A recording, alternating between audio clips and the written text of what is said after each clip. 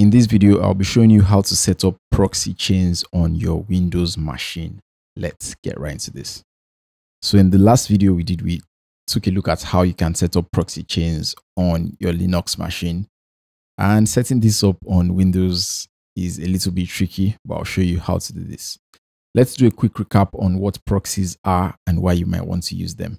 So a proxy is just a middleman between you and a server.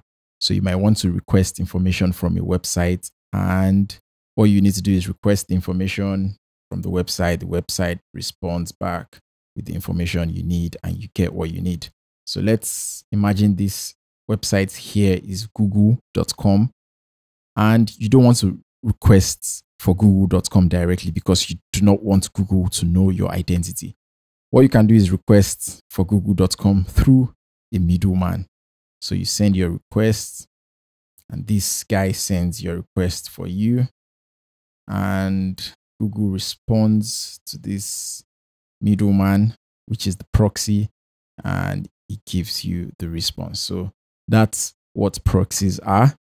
And proxy chains is just the idea of using multiple proxies, so multiple middlemen. So let's say you have 1, 2, 3 middlemen. So you send your request to this guy, and he sends to this guy, and he sends to this guy, and this guy sends your request to google.com. Then Google sends the response. Let me change my arrow. Sends the response back and thinks this is the device that requested for information, and this guy forwards it to this and forwards this device before it finally gets to you. So this is the idea behind proxy chaining, and it's going to be very difficult for people to know, or for the final server to know where the request came from. So the server is going to think it came from this device, and these people that check this device will think it came from this device, and so on and so forth. So that's the idea behind proxy chaining, is just hiding yourself behind multiple devices. And I'll show you how to set this up on your Windows machine. There are different options available to you. There are free and paid options. And the best option for proxy chaining is using the Tor service. Tor itself is a proxy chain. It goes through multiple nodes to request what you need, and that is what a proxy chain does. But if you want to set up your own manual proxy chains, you might want to use a different service. So there is an application here on GitHub, Proxychains-Windows, you can use. There is a paid application called Proxyfire, and another one called ProxyCap. So you can use any of these services to set up your own manual proxy chains. I'll be demonstrating with this one, and you can go to releases here and get the one you want. So after you download this and unzip it, you have all these files in your directory. So let's take a look at the instructions here. So let's scroll down. And like it says here, you might want to copy the exe files to your path variable, but we'll be configuring it directly here. So what you want to do first is open this proxychains.conf file, which I have open here, and let's take a look at this. So this does not support dynamic chain at the moment, and dynamic chain is just the idea of going through all the proxies on your list, and if one proxy is dead, for example, if this proxy is dead, it's going to skip this proxy and go to the next one. So that's what dynamic chain does. So let's take a look at this. Let's go back to this. So this application only allows strict chain for the moment, and random chain is not supported as well.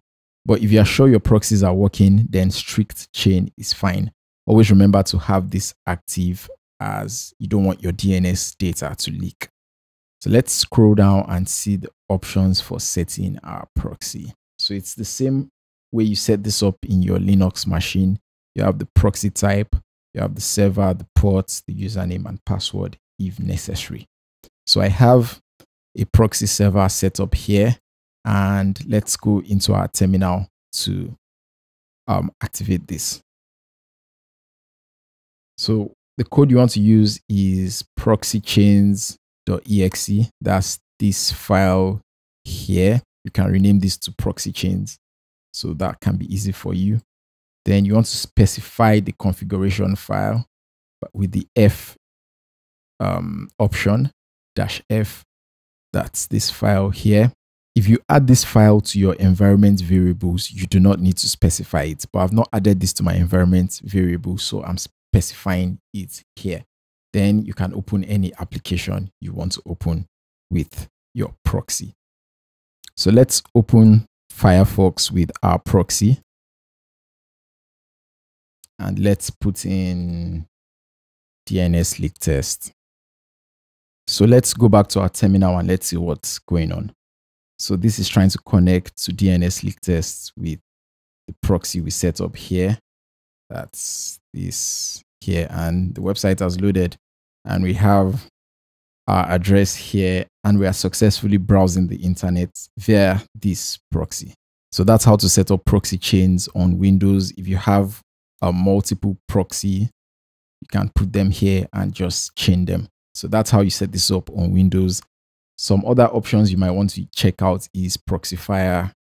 This as a GUI option, you can just list out your proxies, and ProxyCap as well. You can just list out your proxies. And if you want to do this manually, you can always use this code right here. So this is a very useful application you can use to set up proxy chains on Windows. If you need a more reliable service to bypass censorship or browse the internet privately, you can check out Hillbyte SOX 5 proxy on AWS, or you can check out Hillbyte VPN on AWS. If you enjoyed this video, don't forget to like, comment, share, and subscribe. If you have any questions about this, leave them in the comments below. I hope you enjoyed the video and I hope you are having a great day. I'll see you in another video.